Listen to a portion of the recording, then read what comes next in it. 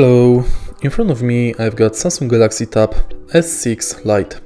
In this video I'll show you how to cast screen from tablet to TV using YouTube app.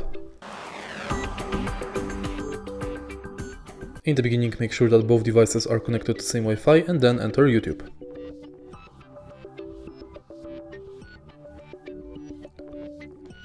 Press the screencast button located on the top of the screen. Select your TV. And now when devices are connected, you can play any music you want on your tab and it will be displayed on the TV.